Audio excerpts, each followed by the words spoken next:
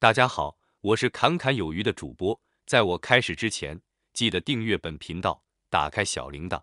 这样我发布新内容时，你才能获得最新的节目通知。三星电子为了将越南这一全球生产基地发展成为进行综合研发的全球战略基地，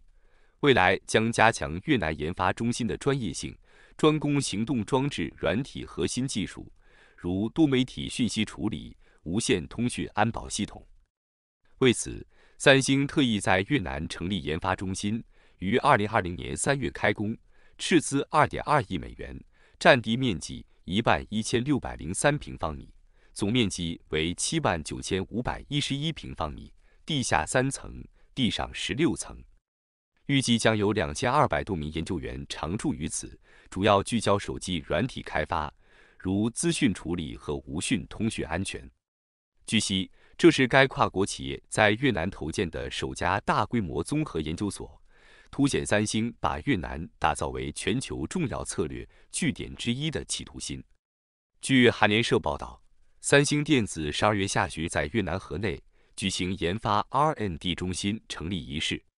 三星董事长李在鎔在开幕典礼中说，这座研发中心将强化越南的产业竞争力，并促进南韩和越南的关系。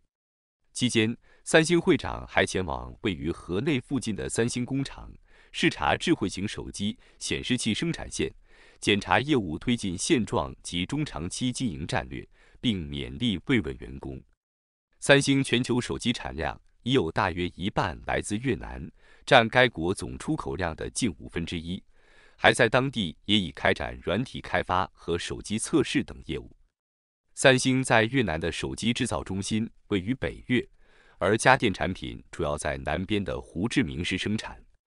此前，为了应对全球需求疲软，三星今年2次削减了越南的手机产量。越南政府不久前在一份声明中表示，三星是越南最大的单一外国投资者，其将把在越南的总投资从180亿美元增加到200亿美元。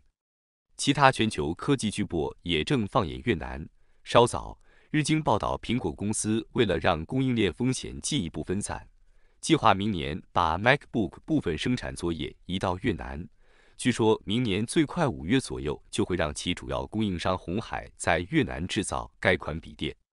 越南总理敦促越南出口业者加速推动本土的晶片生产。越南已是英特尔最大的测试和组装地。三星截至去年年底，共在世界各地设有39个研发中心，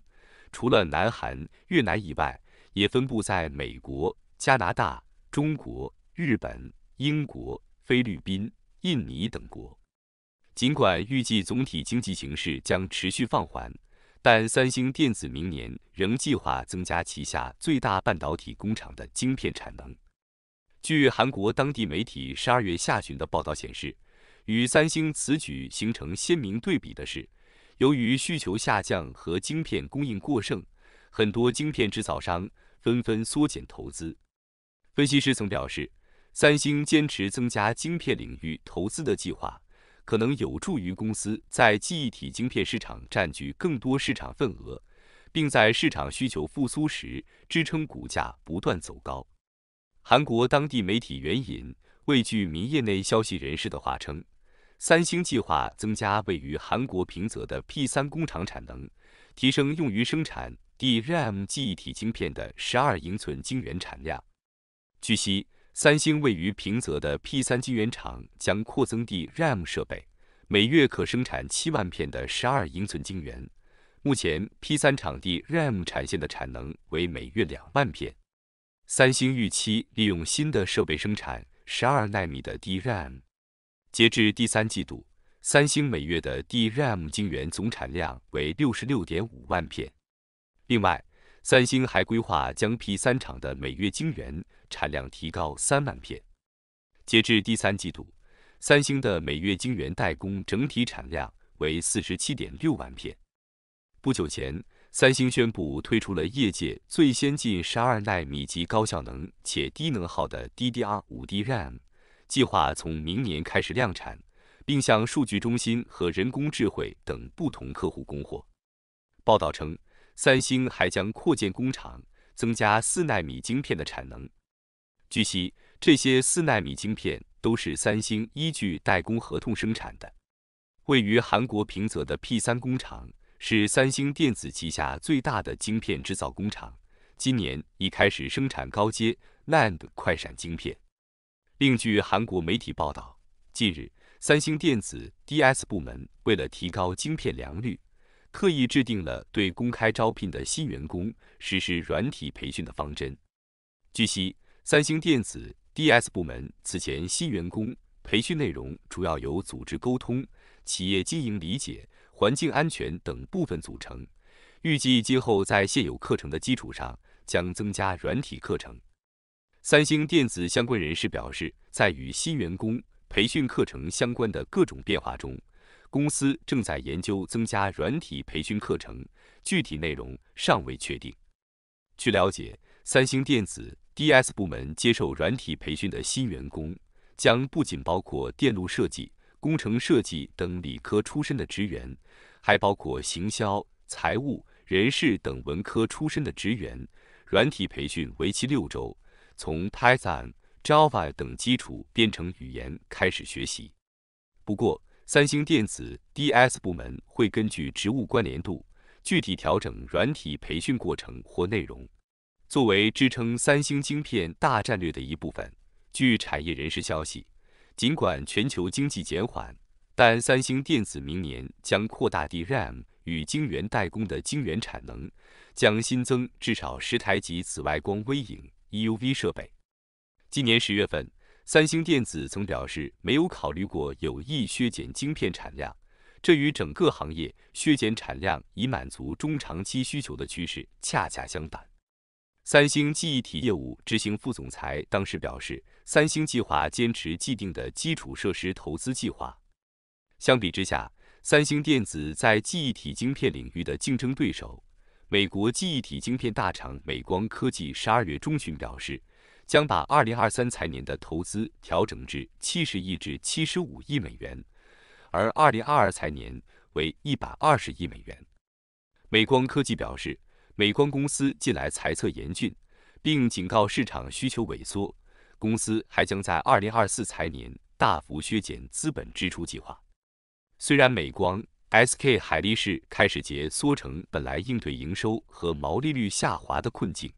但三星不改变晶片生产的策略，让人感到困惑。至2023年第一季为止，三星基本上仍会设法保住毛利率。其预测消费者信心最快2023年第二季即可恢复。报道引据三星某一线供应商资深高层的表述，三星正在设法削减晶片库存，虽然减产势必有利短期供需状况，但三星不考虑大幅削减记忆体晶片产出，因为该公司仍在跟汽车制造商等重要客户讨论要如何让库存恢复健康。该名人士说，三星重点在于美国晶圆代工厂的技术导入机装机行动。三星比较可能去调整记忆体晶片的产能，以至于影响设备进行投资的时间点，具体要晶片处理库存的进展。当前，晶片制造商正在经历库存调整、交货时间急剧缩短的困境。根据研究公司的数据，截至今年第二季度，三星在 DRAM 晶片中占有 43.5% 的市场份额，其次是 SK 海力士的 27.4% 和美光的 24.5%。他计划在1月初发布该公司第四季度的盈利预期，预计三星半导体业务部门第四季度的营业利润为 1.5 兆韩元，同比下降 83%。早些时候，三星半导体执行长告诉员工，三星已将今年下半年的半导体销售指导从4月份的预测下调了 32%。早在今年10月份，全球晶片代工巨头制造商台积电将其2022年年度投资预算削减了至少 10%， 并对未来市场需求持比以往更加谨慎的态度。Hyundai Motor Securities 研究主管在其一份客户报告中表示，晶片行业持续低迷将给头部企业之外的企业带来更多困难，并对三星等头部企业的市场控制地位产生积极影响。无论如何，三星采取晶圆产量不降反增的逆势扩产之举，进攻意味十足。那么本期影片到这里就结束了，感谢你的观看，期盼能与你产生共鸣。侃侃而谈，阔论有余。最后，请你点赞、订阅，这是对本频道最大的支持了，谢谢。